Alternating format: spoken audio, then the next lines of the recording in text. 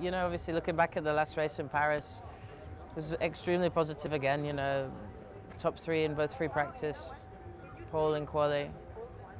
Obviously was leading the race quite comfortably and, you know, managing everything. And, you know, there's nothing really to get to the bottom other than how it happened and how I can, you know, look forward and not make the same mistakes again. You know, it's clear I didn't do too much different, but obviously a bit too much on the limit and just lost grip from the front. Yeah, I suppose, you know, I have that excuse at least. Of course, you know, I've been in a lot of top level categories before, so, you know, I really shouldn't make silly ones like that, but I suppose it's going to happen. You know, it's Formula E, the cars are not that easy to drive. You know, the walls are very close, especially in Paris. And yeah, it's a tough one to swallow, really. You know, in the last 5 races, I led the first lap for 3 of them, so but I haven't really come away with much to show for it. So yeah, it's disappointing, but motivation's high. Everybody knows that we're fast, so yeah. I hope so. You know, fortunately, I've got a 3-place grid penalty as well to add to that, so it's not ideal. But it's going to be an interesting race. You know, there's going to be a lot of laps, a lot of saving. So yeah, it's definitely going to be an interesting race. There's no doubt we can be in Super Pole if we do our job properly. The car's obviously performing well, so yeah, it's just a case of, you know, again this weekend I think I have to score points.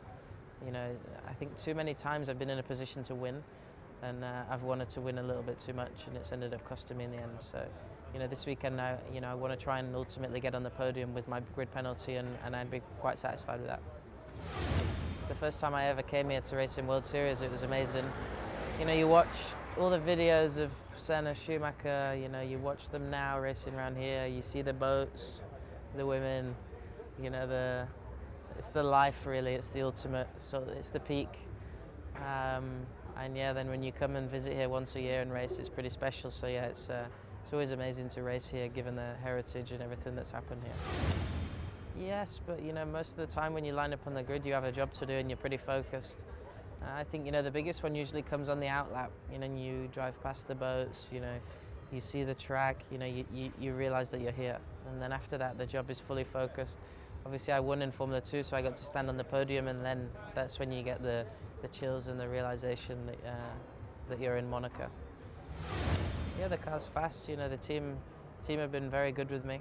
You know, from day one at the start of the year, obviously, I did 1 day's testing before the first race, so I came in with 0 experience, but you know, they were pretty amazing. You know, they said this year I don't have any pressure, I have to learn, I have to do my job.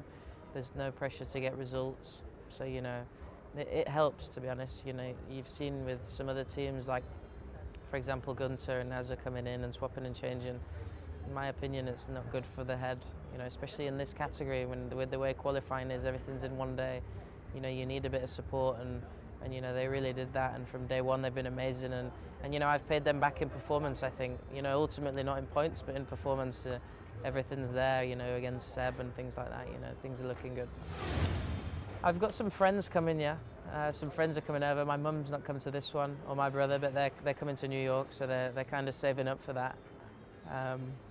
Or I'm maybe saving up for that as a bit of a surprise, but yeah, no, it's nice. You know, everybody wants to come here. It's actually a bit of a nightmare with passes and things like that to try and organise, but no, yeah, I think given the races on Saturday as well, we'll stay on Sunday and, you know, have a bit of a relax and chill out and enjoy Monaco.